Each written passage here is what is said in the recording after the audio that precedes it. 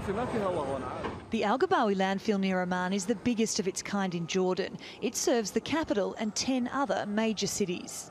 The landfill receives about 4,000 tonnes daily and receives about 700 tonnes of extra trash during Ramadan and during feasts.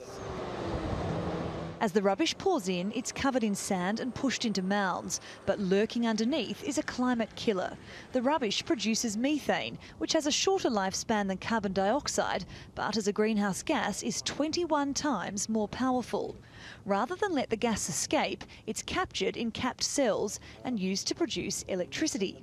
This project is not only the first this kind of project in Jordan, but is the first, as far as I know, project in the Middle East on this capacity. The gas is piped to an on-site power station and burned. The electricity is then sent to the national grid, providing enough energy to power 6,000 homes. The project contributes 40 to 45% of the electricity bill of the Greater Amman municipality.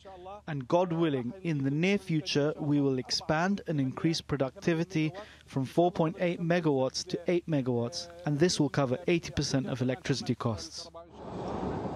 There are now 4 landfill cells operating at the plant, but the plan is to at least double that.